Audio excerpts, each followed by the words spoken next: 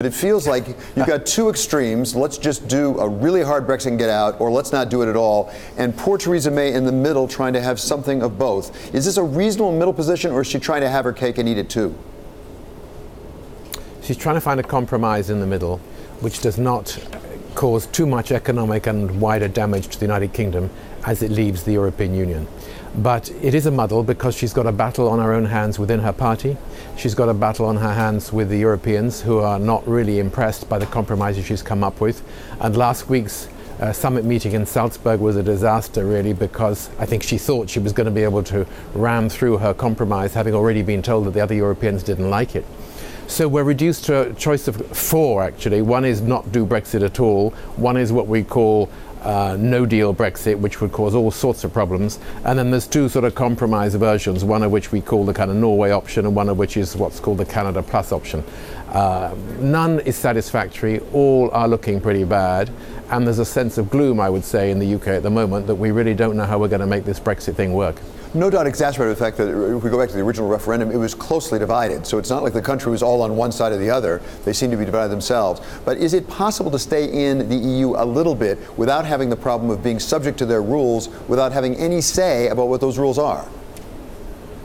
Well, the problem with that is that the Europeans say if you want to stay in, you've got to play by the same rules as the rest of us. Otherwise, that's what we call cherry picking, and it gives you the benefits without the responsibilities of membership. And that, in a sense, is what Theresa May has been asking for, but she keeps being told by the other Europeans that you can't have cake and eat it. So, make up your mind. If you want to stay with us, that's fine, but you're going to have to pay a price, which is what the Norwegians do. Or you stay in completely and you forget about Brexit, but of course you can't do that unless you have a second referendum, which is now being discussed even more than it was even just a few days ago. So, no, what you're talking about is not really something other Europeans are prepared to let us have. So, Sir Peter, obviously this is devilishly difficult. No one can underestimate how difficult it is. At the same time, in the meantime, the entire UK, the economy, businesses are almost frozen in place because there's so much uncertainty that's gone so long. At some point, is it more important simply to get a decision, whatever it is, so people know how to plan their lives, rather than to have a protracted negotiation that might go on for some time?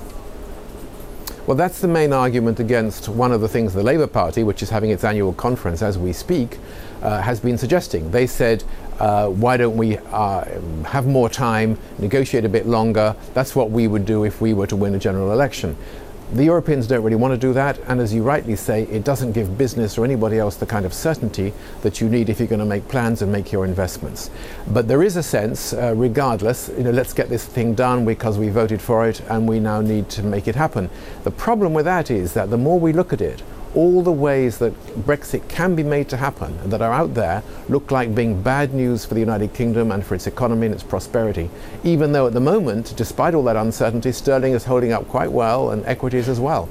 So yes, people would like to get it done, but there's a growing sense of nervousness that all the options out there, despite everything that they were promised at the time of the referendum 2.5 years ago, that none of them is good for the country.